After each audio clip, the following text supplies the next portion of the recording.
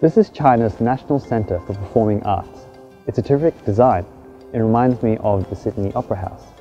It stages different performances like symphonies, ballet, operas, Peking opera, and Hongmei opera. All of these are staged every day.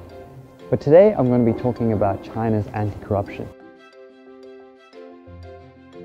The part I'm interested in the most is that the National Supervisory Commission will be constitutionalized to be a new state organization, which means China's anti-graft is further institutionalized. As Kevin Rudd, the former Prime Minister of Australia, said, "It's not just a one-off where there is a massive anti-corruption campaign. What they're seeking to do is to entrench the anti-corruption machinery into the normal workings of the Chinese state and party." In this regard, the first thing, his commitment and his leading approach is focusing on the internal party situation to strengthen the internal party position, to clean up the party, and to make it competent enough to address the whole transformation with the vanguard party leadership. Xi Jinping's thought on socialism with Chinese characteristics for a new era will also appear in the amendment to the Constitution. The Communist Party of China determines to enshrine into Constitution the significant theoretical, practical, and institutional explorations achieved from practice over the last 5 years.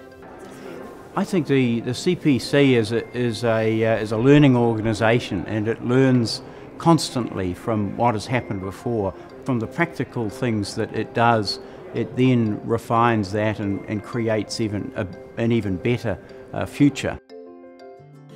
Written in both Chinese and English, the popular title China One appeared on the cover of Time magazine in its November 13, 2017 issue.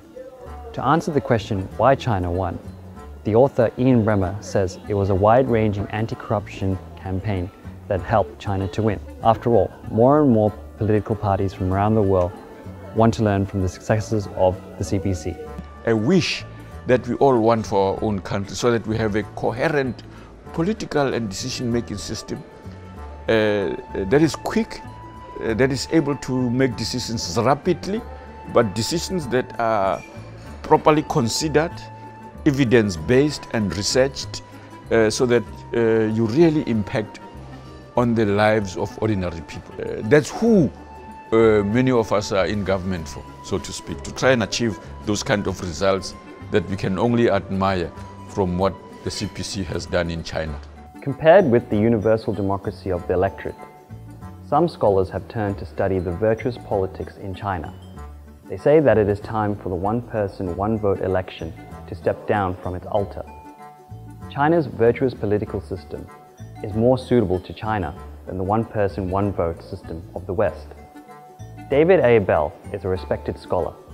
His book, A China Model, widely makes this view known. What are the advantages? That all the leaders have political experience before they reach the high levels of government. The leaders can take long-term decisions, 5 years, 10 years, and we expect they're going to stick to those. I'm here at the National Museum of China. This building not only houses the grand history of China, but also the history of constant foreign aggression in the past 100 years. It was right here that President Xi Jinping proposed the China Dream to achieve the great rejuvenation of the Chinese nation, which he calls as the true aspiration of the party members. Perhaps only when we understand the original aspiration can we really understand Xi Jinping and the Communist Party of China.